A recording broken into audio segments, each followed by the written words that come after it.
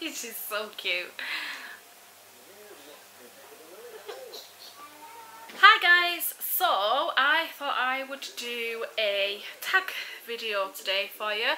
I haven't done a parenting tag one before, so this is quite new to me. I do apologise for the absolute mess that I am today. We're having a pyjama day, so I literally have just shoved my hair back, pyjamas on, no makeup.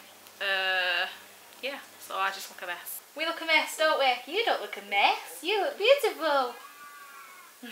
Okay, so the first question is, how many children do you have and how old are they? I have 2 living children and 2 angel babies. An angel baby is a baby that was sadly miscarried, stillborn or anything like that. I have had 2 miscarriages, one in 2012 and one in 2016. My 2 living children are Sam, who is 14 years old, that makes me sound so old, and Amelia Lily, down here, you, and she's 18 months old now.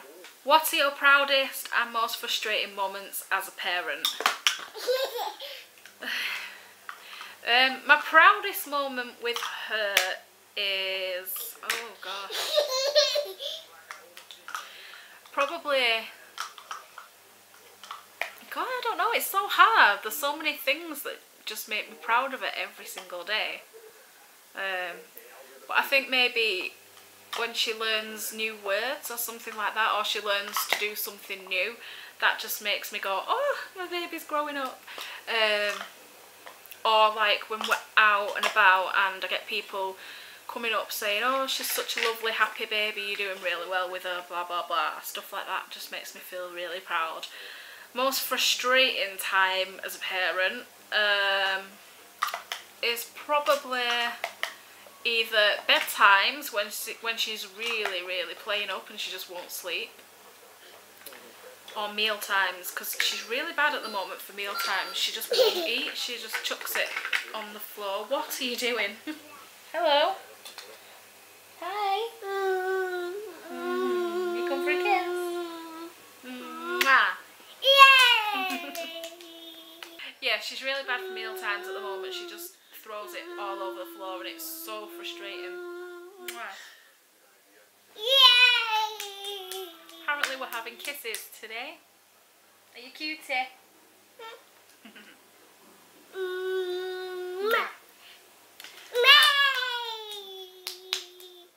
How do you discipline your children?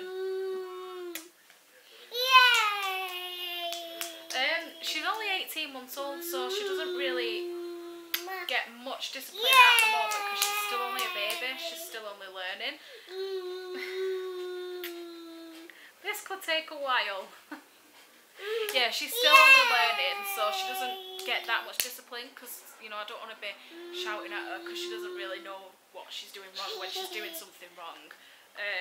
But, you know, you're going to flash mummy's boobs in a minute. Every video. Ah!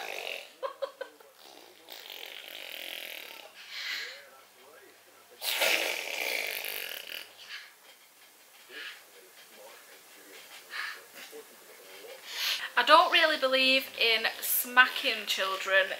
I just think it teaches them that, you know, if you're not getting your own way or things are not going your way, that smacking and violence is the answer, and it's really not. So I don't believe in doing that as a form of discipline. So yeah, I just like raise my voice a little bit so she knows that I'm not happy and just say, no, we don't do that, that's naughty.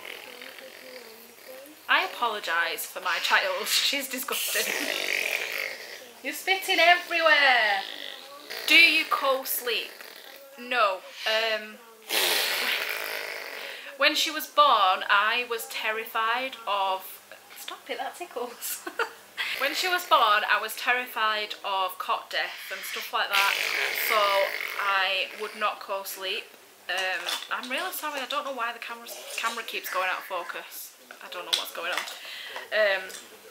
Yeah, I was terrified of cot death and stuff like that, so I wouldn't co-sleep, and I didn't want to get her into a routine where she could She thought she could just come into my bed and I would never get any sleep at all. She's always slept in her own cot.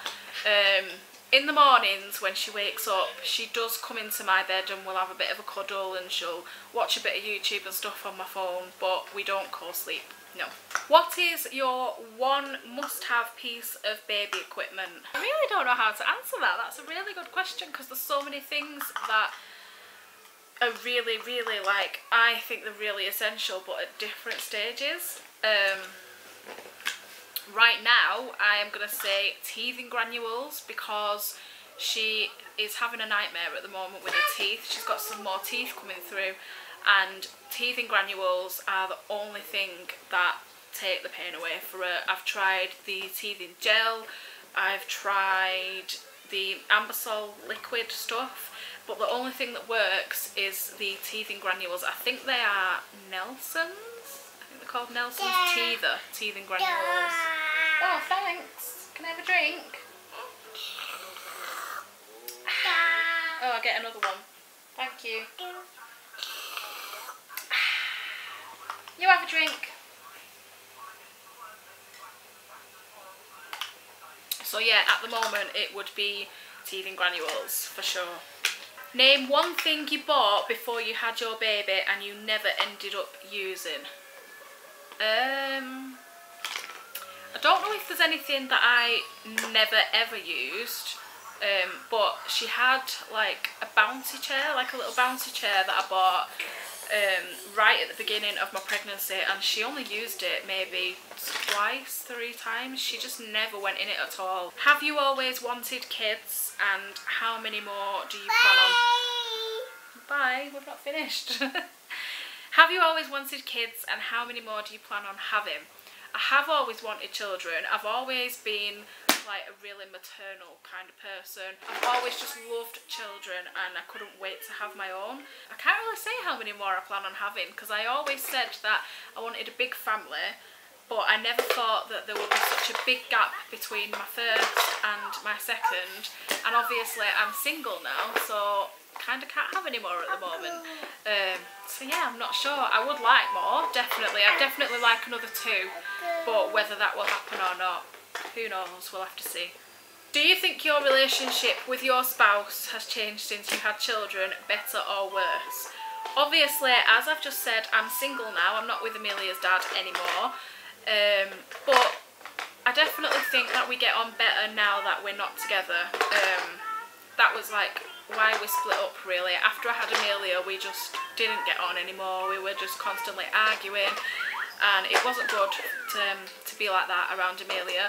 And now that we've split up, we just get on so much better. I mean, we can go out and do things as friends and stuff. He's always round at my house to see Amelia. He'll do favours and stuff for me, like he built a fence out in my backyard a couple of weeks ago. Yeah, we go out, we do stuff with Amelia, we go out and do stuff without Amelia, like we'll go out to bingo and stuff like that together. So yeah, I think we get on a lot better now that we're not together, and I think it's a better relationship, which is better for Amelia because she doesn't have to listen to us arguing and fighting, and yeah, so I think we get on better now. Date night, how many nights or days per month? Chance would be a fine thing.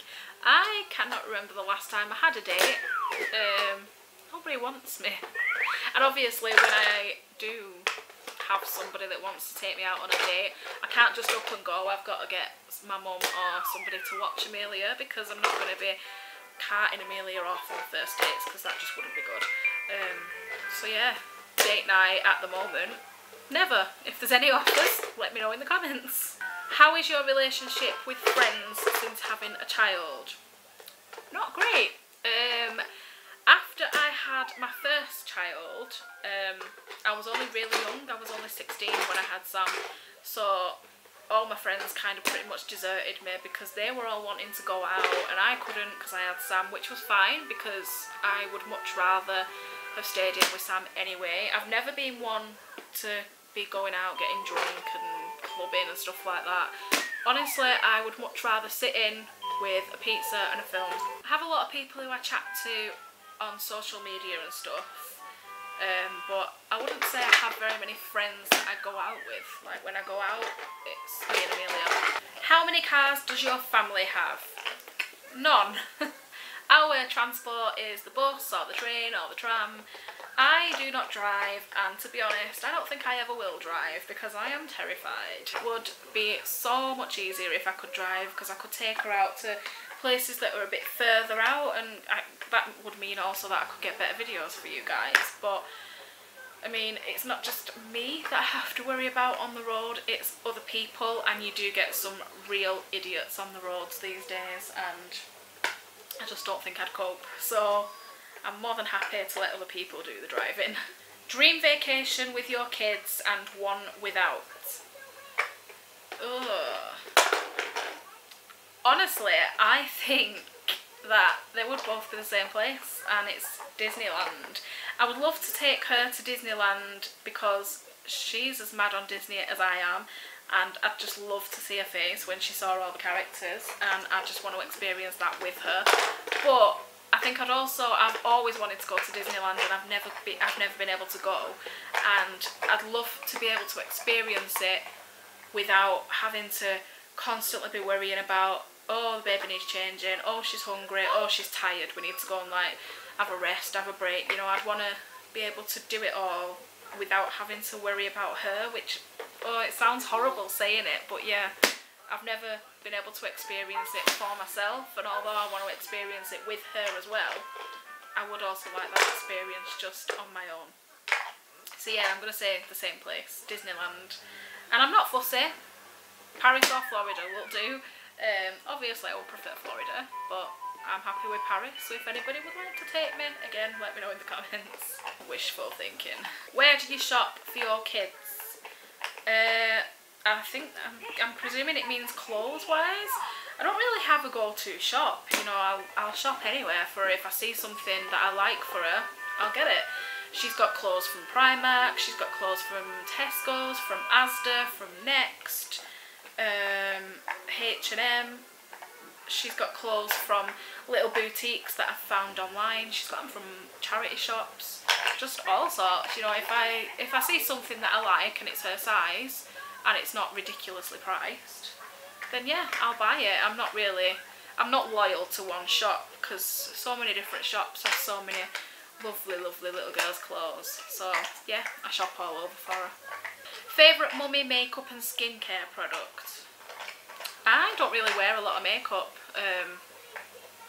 I don't really wear it on a day-to-day basis. If I'm honest, the only time I do wear makeup is when I am on stage doing a gig, and even then it's not a lot, it's just a little bit of foundation, maybe some eyeshadow, and something on my lips. That's literally all I wear. One, because I am terrible at doing makeup, and two, because if I put too much makeup around my eyes will just pour and pour and pour for about a week after. My eyes are so sensitive, and within an hour, 2 hours of putting makeup around my eyes, I'm literally squinting because they're really, really sore, and it's just not worth it. So I don't really wear a lot of makeup, so I can't really answer that question, to be honest. Sorry. Since becoming parents, do you notice you act more like your own mum or dad? I think I do seem to be acting a little bit more like my mum these days. I can definitely see traits of my mum in myself, like when I'm talking to Amelia and when I'm doing things as a parent, which is not a bad thing because my mum's awesome. I'm really close to my mum. But yeah, there's definitely been times when I've thought, wow, I'm so much like my mum. So yeah, definitely. Piercing a baby's ears, do or don't? I am absolutely 100% against piercing a baby's ears. I think it's horrible. I mean, I know it's a little bit controversial and people are going to disagree with me, and that's fine. You can have your own opinion, I can have mine, but personally, no, I do not agree with piercing a baby's ears. I would never pierce Amelia's ears until she's old enough to understand what it involves and to make that decision for herself. I had my ears pierced when I was about, I think I was about 8 or 9. after the initial few months of having them done, I got so bored with them, and I just found wearing earrings really irritating. I've let my ears close up now. Yeah, I've not worn earrings for absolutely years and years and years. But I just think it's so horrible to take a baby somewhere and hold them down while somebody puts a hole in their ear. Like, it hurt me when I had mine done, so imagine like a baby having it done. They've got no say in it, and they're just being held down and either shot with an ear piercing gun or having a needle shoved through the ear. It's horrible. Why would you do that to your own baby? I don't understand. I've never understood. I think that children should be old enough to make their own decisions. I mean, what if they grow up and don't want their ears pierced? You know, it's too late. You've done that to them. Yeah, no. Against it, 100%. Don't like it. And I don't think it looks nice either on little babies. Plus, it's dangerous. I mean, if they catch that and it rips their ear, do you know what I mean? Just no. Nope, nope, nope. Bath or shower for you and your children? We definitely both prefer a bath. She will not use the shower. She's terrified of the shower. If I put the shower on, she will scream the house down. So bath definitely for her. Plus, she loves to be able to splash in the bath, don't you? You like splashing in the bath? She loves the bubble baths. So yeah, definitely bath for her. I do prefer a bath. The only time I really have showers is if I'm in a rush, because when I get in the bath, I sit in the bath for about 2-3 hours. I will mess on my phone, I will read a book, I lounge in the bath for hours and hours and hours. Ow, be careful, you sausage. Yum, yum, yum. What shape is that? What shape is it? It's a circle. Good girl. Yeah, so definitely a bath for both of us. We like baths, don't we? Do we like a bath? You've had a bath today, haven't you? Yeah. Is Mum back to her pre-baby weight? No. No, she's not. Definitely not. If anything, I probably put weight on because I love food way too much. I am looking into joining Slimming World though. We've not finished yet, sweetie. Say bye. I am looking into joining Slimming World though because I'm really unhappy with my weight at the moment, and I know that I do need to slim down a bit, but I just love food too much. College dreams. Do you expect your kids to go to college, or would you let them decide for themselves? I would let her decide for herself. It's up to her what she wants to do when she's older. I went to college personally. I did a couple of different subjects at college, but you know, it just depends what she wants to do when she's older. The last question is, finish this sentence. You know you're a mum when you know every single word to every single children's show going. So that was the parenting tag. I've really enjoyed doing this. I might look into doing some more. I'm not going to tag anybody because if people want to do it, then they will. I know it's called a tag, but I don't care. If you have enjoyed this tag and you have children yourself and you'd like to do it, please do make sure you tag me in it because I'd love to watch it. If you enjoyed this video, please leave a like and make sure you subscribe so you don't miss any videos. Comments are always good. I'd love to read your comments. And I will see you very soon. Say bye-bye. Oh, she's waving. Say bye. Bye. More kisses. Mwah.